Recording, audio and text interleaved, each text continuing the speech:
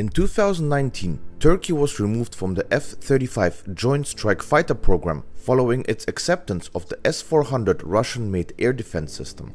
The US quickly released a statement announcing that it had the power to keep the planes from moving to Turkish soil. All Turkish F-35 personnel were informed to leave the US immediately, including 20 individuals assigned to the Joint Program Office. This fallout between the US and Turkey threatens to hinder the long-term cooperation both countries have enjoyed since the collapse of the Ottoman Empire. In this video, we are going to explore this crisis in detail. To begin, we have to know more about the advanced F-35 military aircraft. The Lockheed Martin F-35 Lightning II is the latest generation of an all-weather stealth combat aircraft that is intended to perform both air superiority and strike missions. Lockheed Martin is the prime contractor in this program. Other principal partners are Northrop Grumman and BAE Systems. The development of the aircraft is principally funded by the United States. Additional funding comes from program partner countries from NATO and close US allies, including the United Kingdom, Australia, Canada, Italy, Norway, Denmark, Netherlands, and Turkey. The development of the aircraft has, however, been plagued by multiple crises and scandals, including budget overruns and many years of delays. One striking scandal, however, is a geopolitical incident involving the United States and its key NATO ally, Turkey. The US Defense Ministry decided to coerce Turkey into abandoning an air defense military equipment deal with Russia by kicking them out of the F-35 program. This was despite Turkey already committing to program with cash and personnel. In response to that announcement, Turkish President Recep Tayyip Erdogan threatened to close two major air bases the United States uses in Turkey. One of those bases, Incirlik, reportedly houses up to 50 US nuclear weapons, which were installed to deter the USSR during the Cold War.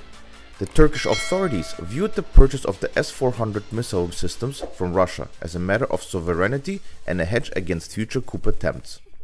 The origin of the crisis is closely linked to the 2016 failed coup attempt against the Turkish president.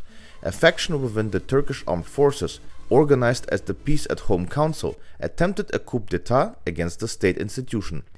They attempted to seize control of several places in Ankara, Istanbul, Marmaris, and other places, such as the eastern side of the Bosphorus Bridge.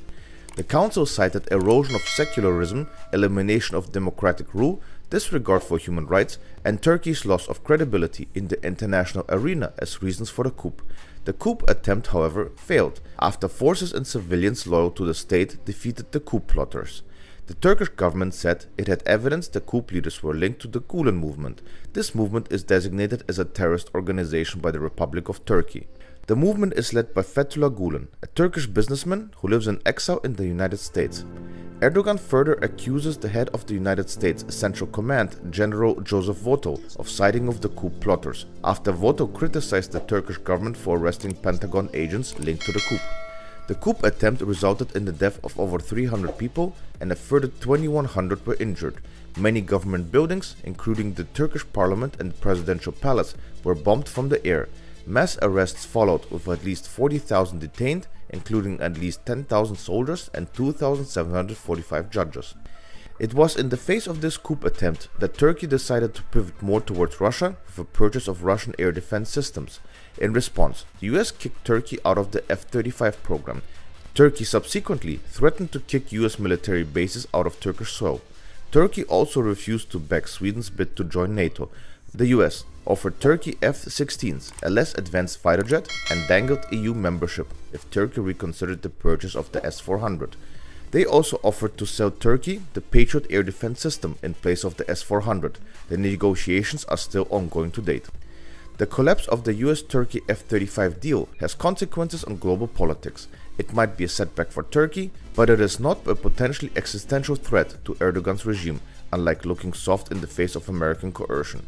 A huge chunk of Erdogan's voting base consists of mostly Islamic anti-American demography. Standing up to the domestically unpopular US thus expresses strength. On top of that, it also reflects the fulfillment and manifestation of the long-standing aspirations of Turkey to pursue an independent foreign policy. On the other hand, the United States is far more likely to further damage relations with its NATO ally than find common ground if it continues to use the F-35 embargo to explicitly coerce Ankara. Even more troubling for Washington, this incident shows a marked decline in US authority and power around the globe. The future of Russo-Turkish ties will depend to a great deal, perhaps decisively, on the future of US-Turkish relationships. If the United States and Turkey remain allies, even troubled ones, Ankara is unlikely to deepen its ties with Russia beyond the current commitment. If you like the content, don't forget to like and subscribe. Thanks.